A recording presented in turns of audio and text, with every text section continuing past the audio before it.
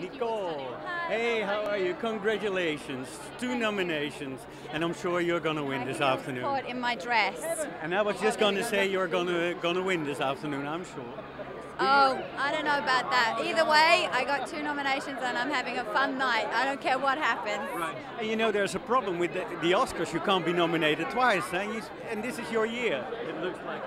I may not get nominated at all. I'm just, each night, each day as it comes, you know? Right. How is your life? How are you doing? Are you enjoying it?